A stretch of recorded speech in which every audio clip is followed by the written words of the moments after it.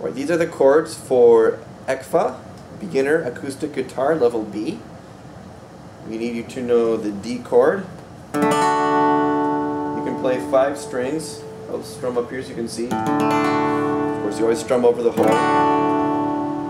You don't strum this one. That doesn't fit. D. You got A. That's 3 in a row there on the 2nd fret. You can strum all of the strings if you want. So that's A. Now, need B minor. This is the way that we do B minor. It's kind of a cheater B minor. You don't play this top string. Just only play these 5. Play those 5 strings. Next is G. We've been playing G this way with 2 fingers at the bottom, but you can also do it with 1. G. This is both G. Whatever you like the sound of better.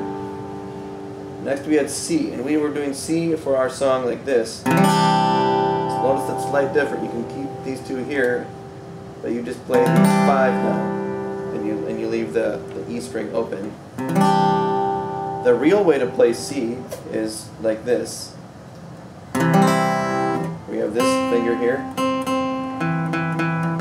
And you play those 5 notes. But we've been playing it like this. Okay, that's C. Now E minor. It's a very easy chord. Since it's so easy, a good exercise for you would be to play it with different fingers. See if you can do it with different fingers. And that will be helpful for you as you learn other chords, to be able to do that kind of movement with any 2 fingers. Next one is A minor.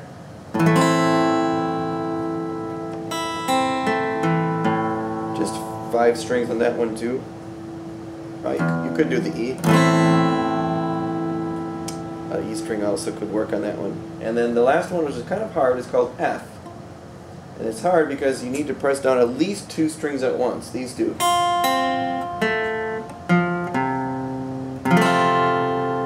This motion of pressing down 2 and so you got all of your fingers going, it's a little bit hard, so work on it.